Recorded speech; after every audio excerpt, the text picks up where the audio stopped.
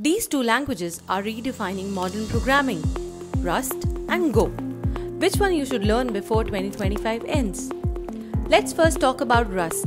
Rust is all about memory safety without a garbage collector, and it's blazing fast. Think of it as C++ but safer. Rust helps you to write fast, bug-free code for systems, games, and more. It's tough to learn, but it gives you the ultimate control over memory and performance. Go keeps it simple, readable, and fast to deploy. Built at Google, it shines scalable web plus cloud solutions. Go makes concurrency easy with Go routines and channels.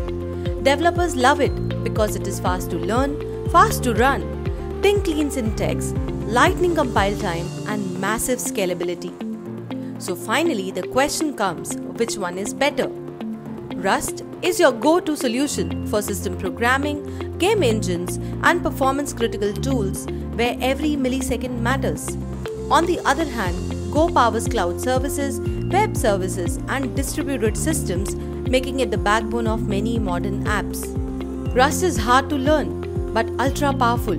Go is easy, great for teams, and faster development. So, Rust or Go, whichever you pick, don't forget to press subscribe button for more tech face-offs.